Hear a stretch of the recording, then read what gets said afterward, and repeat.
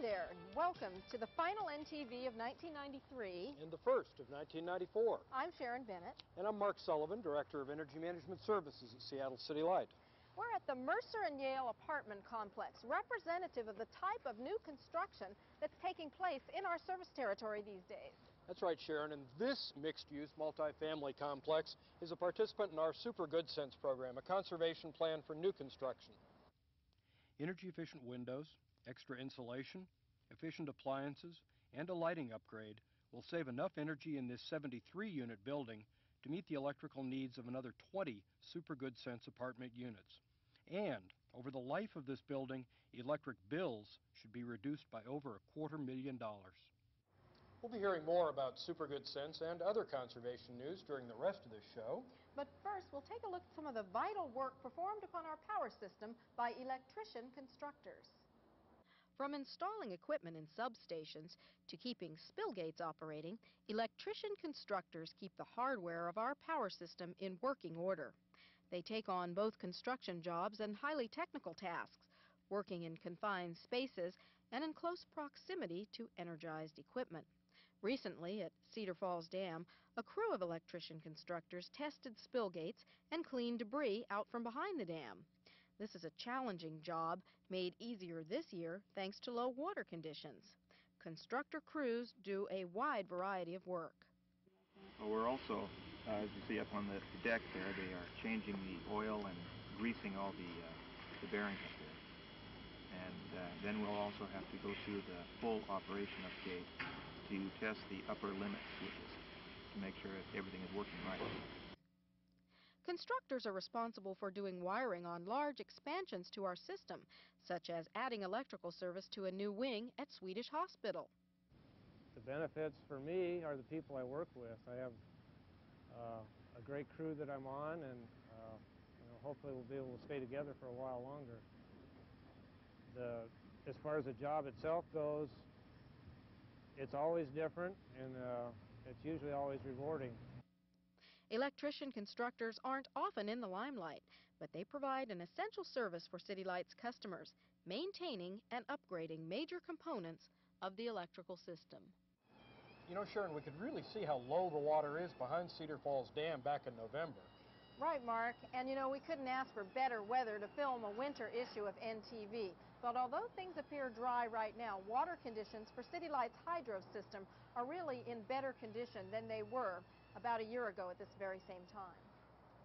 Ross Reservoir refilled in July of 1993 and is currently 70% full, about where it should be for this time of year.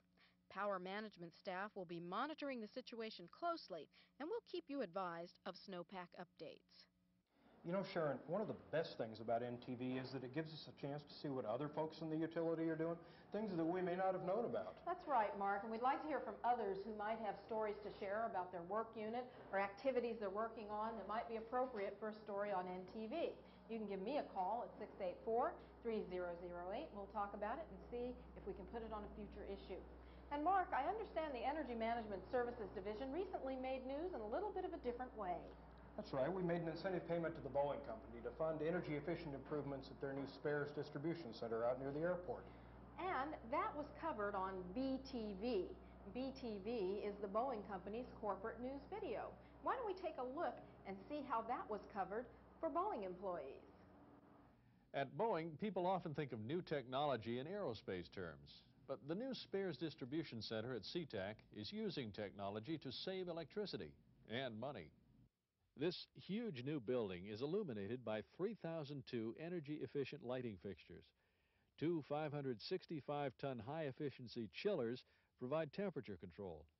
Installation of the frugal energy system, which also includes 10 premium efficiency motors, brought the company a check for over $355,000 from Seattle City Light. In the design, we looked very closely at opportunities to reduce operating cost and be a better neighbor. In that regard, we were able to significantly reduce our future cost of power, and which resulted in this check. It's a situation that benefits Boeing, the power company, the community, and the environment. The energy that Boeing won't have to use, because they have energy-efficient fixtures, in facilities here is energy that we can sell to other new customers and expanding customers without building new power plants. So we're going to save everybody in our service territory money at the same time that we're helping our largest customer remain competitive. Boeing's investment in this technology will save over 1.25 million kilowatt-hours of electricity yearly. That good news story was also shown on local television. And the potential for more conservation savings is enormous with the construction of many new large apartments in Seattle. And although this is kind of an upscale locale, fully 30% of the buildings participating in the Super Good Sense program are for low-income residents. Super Good Sense has the goal of energy efficiency and comfort in mind to avoid this kind of discomfort we've probably all felt. Getting colder, freezing, Antarctica.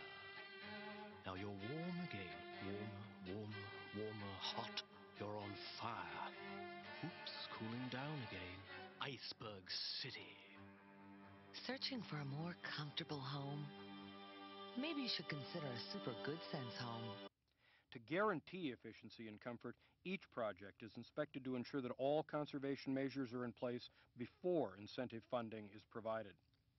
Since these new buildings will be around for 50 to 60 years, it's vital to incorporate energy efficiency up front.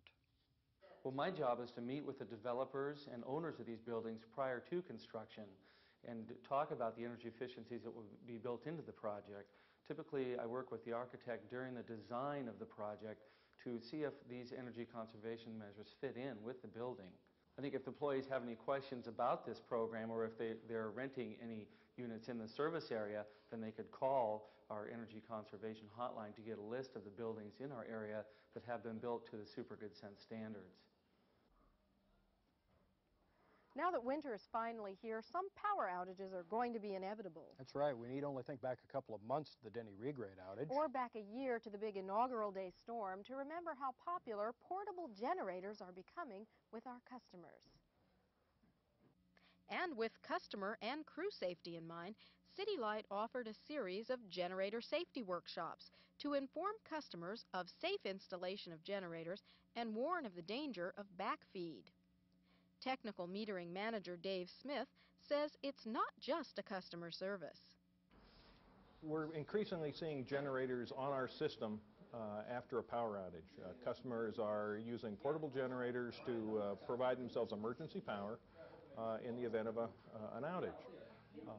And if they're not hooked up properly, a portable generator can be a dangerous item for the line workers out on the line. If they are hooked up directly to house wiring, there's a potential for backfeed, and we don't want anybody to get hurt. So we're out here talking with customers and in cooperation with Honda, trying to get out the word as far as electrical safety. The Generator Safety Series was co-sponsored by radio station KVI and the Honda Company, and provided a public service while reinforcing the safety of customers and of our workers.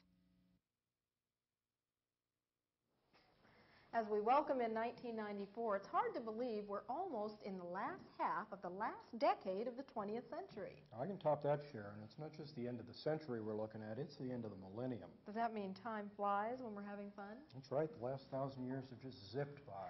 All of that is to introduce the innovations City Light is making in the fast-paced area of computer technology. Although not everyone at City Light has access to a personal computer, the utility now has a number of interconnected local area networks known as a backbone, connecting PC users at numerous locations. Another innovation is known as the CLAMS system, City Light's automated meter system. Knowing the age, location, and accurate reporting status of the utility's 360,000 meters is helping us move into the modern era of information tracking and accurate records, and away from 36,000 index cards that had been used previously to track this information. And of urgent importance this time of year is the storm database system. When the trouble center is activated during major outages, customer calls generate thousands of trouble tickets. The new system pre-sorts them according to areas of the city for more accurate dispatching of spotters and crews. The storm database tracks repairs and will provide analysis of information. Sharon, that storm database was activated for the very first time during the brief November snowstorm, and it's ready to go again at a moment's notice. Exactly, and those are just a couple of the upgrades included in the utility's Information Technology Plan. We'll be hearing more about it over the next couple of months. And as we come to the end of this edition of NTV, it's time to congratulate a couple of really special groups of City Light employees. A salute to this year's outstanding high-voltage performers and the J.D. Ross Award winners is coming right up.